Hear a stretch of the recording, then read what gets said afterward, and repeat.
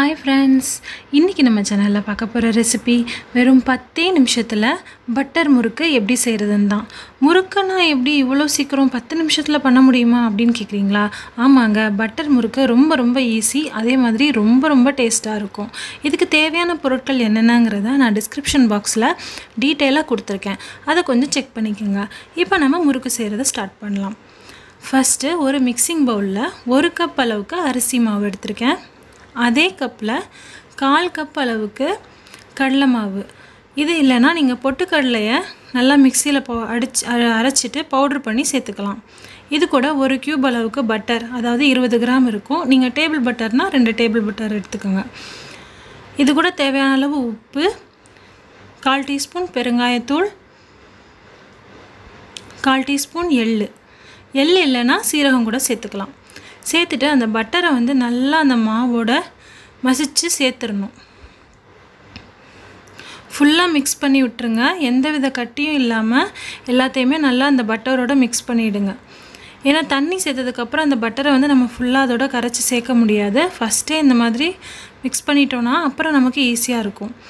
நல்லா சேர்த்துட்டு கையில அப்படி எடுத்து பிடிச்சு பாத்தீங்கன்னா நல்லா கையில வந்து கெட்டியா நம்ம கொலக்கட்டை செய்வோம் இல்லையா, அந்த மாதிரி பிடிக்க வரணும். உடைச்சா ஈஸியா உதிர்ந்து விழணும். இந்த ஸ்டேஜ் வந்தோடனே கொஞ்சமா தண்ணி சேர்த்து நல்லா அதை பிசைய வேண்டியதான். முதல்லயே தண்ணியை ஃபுல்லா சேர்த்துறக்கூடாது, கொஞ்சமா தான் சேர்த்து பிசையணும். அப்பதான் நமக்கு அந்த மாவோட பதம் கரெக்டா கிடைக்கும். இந்த ஸ்டேஜ்லயே உப்பு செக் பண்ணி பார்த்துட்டு சேர்க்கணும்னா கொஞ்சம் முன்னாடியே சேர்த்துடுங்க. மாவு பிசைஞ்சிட்டு இருக்கும்போதே சைடில் நம்ம எண்ணெயை காய வச்சிடணும். மீடியம் ஃப்ளேமில் எண்ணெய் ரெடி ஆகிறதுக்கும் நம்ம மாவு பிசைகிறதுக்கும் கரெக்டாக இருக்கும். இது ஒரு டைம் சேவிங் தான். ஸோ நம்ம குயிக்காக நம்மளோட ஸ்நாக்ஸ் செய்யணும்னா இந்த மாதிரி ஃபாலோ பண்ணிக்கோங்க. இப்போ நான் முறுக்கு அச்சில் கொஞ்சம் எண்ணெய் தடவிடுறேன்.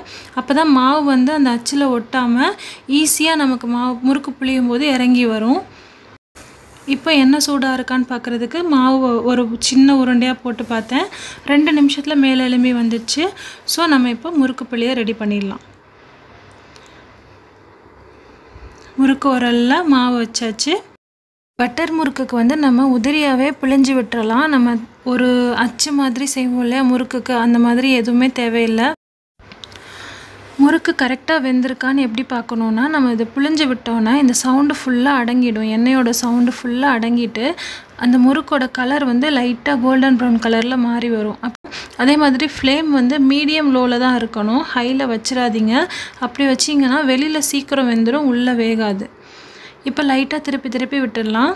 எல்லா சைடும் நல்லா வெந்துருக்கு. இந்த லாக்டவுன் டைமில் இந்த மாதிரி பட்டர் முறுக்கு செஞ்சு கொடுங்க. உங்கள் குழந்தைங்க ரொம்ப ஜாலியாக சாப்பிடுவாங்க. உங்களுக்கும் டைம் சேவிங்காக இருக்கும். வீட்டில் இருக்கக்கூடிய பொருட்களை வச்சு வெறும் 10 நிமிஷத்தில் இவ்வளோ ஒரு அருமையான ஸ்நாக்ஸை நீங்களும் ட்ரை பண்ணி பாருங்கள். ஏன்னா இந்த மாதிரி ஒரு ஸ்நாக்ஸ் கண்டிப்பாக எல்லாருக்குமே ரொம்ப பிடிக்கும். உங்களுக்கு பாராட்டும் நிச்சயமாக கிடைக்கும். ஸோ நம்மளோட பட்டர் முறுக்கு நல்லா கலர்ஃபுல்லாக க்ரன்ச்சியாக ரெடி பண்ணியாச்சு. நீங்களும் இதை ட்ரை பண்ணி பார்த்துட்டு எப்படி இருந்ததுன்னு எனக்கு கமெண்ட்ஸில் உங்களோட ஃபீட்பேக் சொல்லுங்கள். லாஸ்ட் பட் நாட் லீஸ்ட், இந்த வீடியோ உங்களுக்கு பிடிச்சிருந்தா லைக் பண்ணுங்கள். உங்கள் ஃப்ரெண்ட்ஸ்க்கும் இந்த ரெசிபியை ஷேர் பண்ணுங்கள். மறக்காமல் நம்ம சேனலை சப்ஸ்கிரைப் பண்ணிவிடுங்க. பாய்.